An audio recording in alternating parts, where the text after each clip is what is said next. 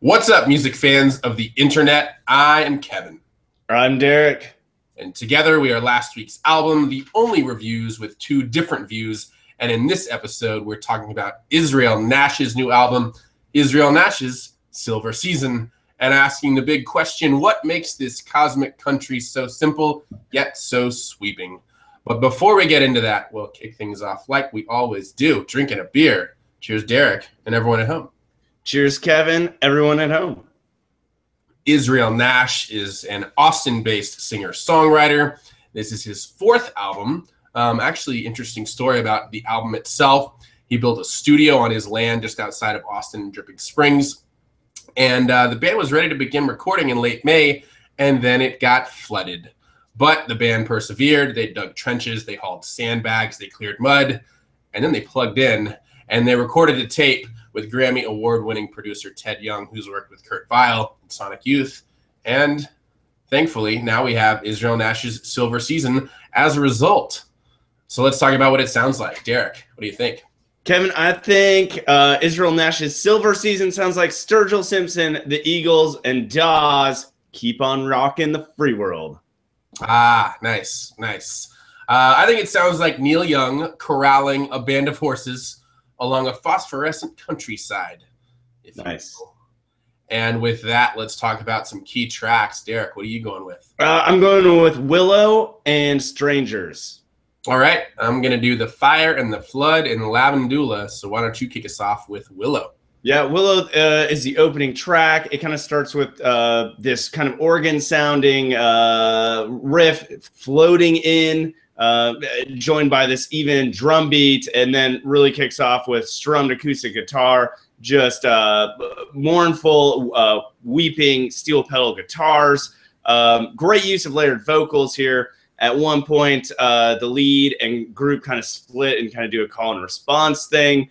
And just the message of the song is it's a message to his daughter as he has to hit the road a lot for touring.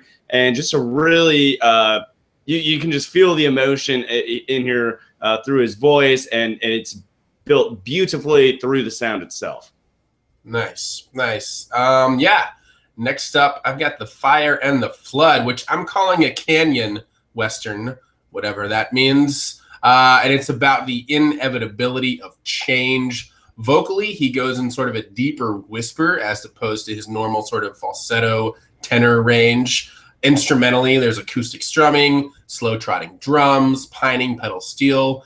And it's a pretty somber track, but it's still really driving. And it's got a great climax with swirling guitars and wailing vocals to make for just a really great track.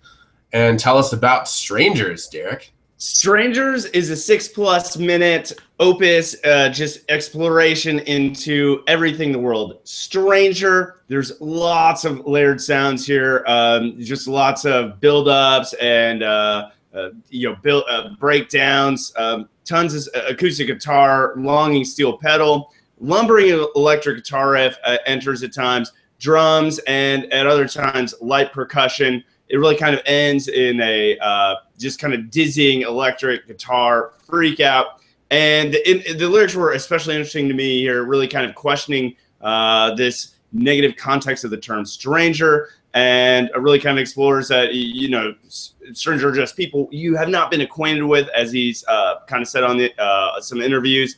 And really this kind of thematically reminded me of Warren Zevon's Splendid Isolation, but like from the complete opposite direction as Warren Zevon approached it. So I just really kind of liked it, really captured my attention. Nice, nice. I like that comparison to Warren Zevon. Next up, I've got Lavendula, which is more than a fun word to say. It's a great song. Acoustic guitar, pedal steel riffs, thumping bass, popping drums. My favorite part is a sort of staccato crashing chorus. Later, there's some orchestral strings that make a rare appearance on the album. We get some pedal steel theatrics, and it's about the winter season and its significance. And overall, it kind of occurred to me, I think this will be a great winter album to listen to during that time of year. And the song Lavendula itself it's got an upbeat vibe that makes it, I think, stand out on the record from other tracks. And with that, best lyrics, Derek, what are you going with? I'm going with One from the Fire and the Flood.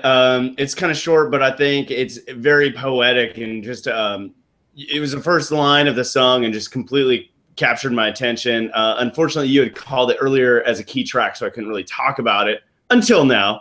And he says, Catacombs and rosebud ashes, sailing by the sailboat caskets. Just very descriptive imagery here in taking the commonplace and then showing how bizarre it is to see that stuff in the event of a disaster. Kind of going back to your telling of how they record this album. Sailing by the sailboat caskets, just especially powerful right there. Really enjoyed that. Yeah, that is good. I, however, am going to go with a line from A Coat of Many Colors. It's the opening line. He sings, I don't live like the others. I see twice as many colors, which would be a really cool superpower. But I think it captures the essence of the album. If you sort of close your eyes and listen, this album to me sort of becomes this moving watercolor as sounds and colors fade in and out, not to get too trippy or esoteric, but I don't know. That's just kind of what it sounds like. It's very colorful in my mind. And with that, overall rating and answering the big question, what makes this cosmic country so simple yet so sweeping? Derek, what do you think? I think the biggest thing that jumped out to me here was the very deliberate approach, it seemed. And I think you really kind of touched on that earlier in describing just the myriad of sounds and layers built throughout here. As I kind of described earlier, even in a 6-minute song, he introduces a number of individual elements that just come in and out, and at the end just start playing together, and then you get a full grasp of the immensity of the sound that is being created. On first blush, you may not, as the individual sounds are kind of going in and out, you may underestimate it. That being said, I think I totally agree with you on the winter seasonality of this album. If albums can take on seasons, if you will. But yeah, I overall I really dug how he utilized a lot of classic country elements, as we kind of described, instrumentation, right along those lines, acoustics, pedal guitar, some distorted electric.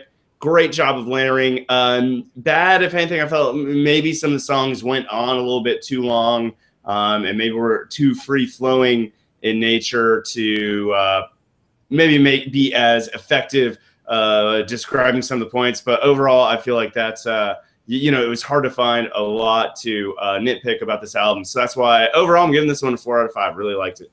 Nice. We will agree and disagree. What makes it so simple yet so sweeping? Kind of agree with you here. They stick to the same instruments, but they use each instrument and its respective powers to great effect. To echo what you were saying, they do a great job of mixing. Even acoustic guitar gets its time to shine, which is rare in an album in this day and age. And I think they've really focused on the sound they want to create, but they're willing to color outside the lines a little bit to get there. Overall rating on the pro side, a lot of Neil Young vibes, and I mean that as a complete compliment. Not just in his voice, but also in the guitar dynamics. And he adds some psychedelia that I think gives him and the band their own unique sound. And I'm willing to bet these guys jam in live shows, which would probably be pretty rad to see. Overall, the sound is very enveloping and affecting, and you can't listen to it. At least I couldn't listen to it and not get swept away with it. On the con side, I think it can get a little dreary. Some of the songs can kind of blur together in sound. I think it's a great sound, but I'd prefer a little bit more variety, mainly in tempo.